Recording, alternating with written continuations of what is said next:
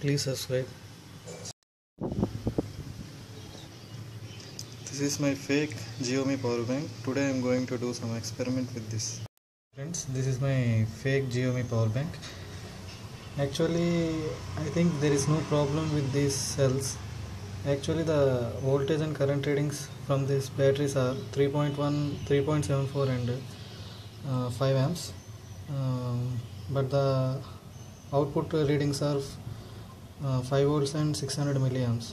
So there is a problem with this circuit which you are seeing here.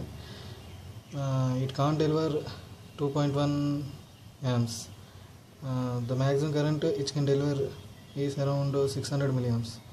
So today I am going to change the circuit. The circuit which you are seeing here is buck converter. Actually it is a step down voltage regulator. The maximum power it can handle is 75 watts. After that you have to replace the heatsink which is on this circuit. Now in this video I am going to replace this circuit with this buck converter and I will check the performance of this power bank. As we require more than 5 volts to input of this buck converter, since it is a step down, so I am going to connect these batteries in series so that I will get more than 5 volts. So the circuit will regulate its output voltage to 5 volts.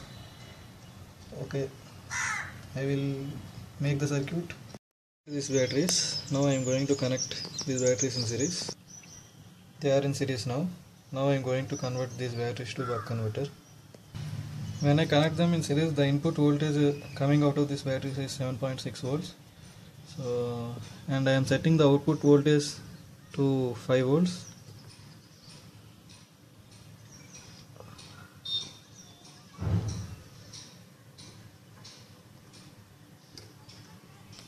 Okay, I have connected the output of this buck converter to a USB male cable.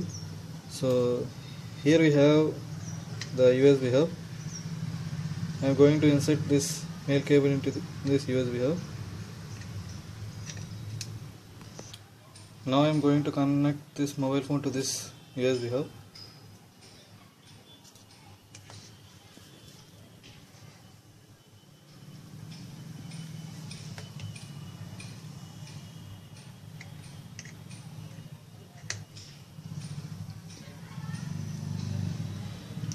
It's charging.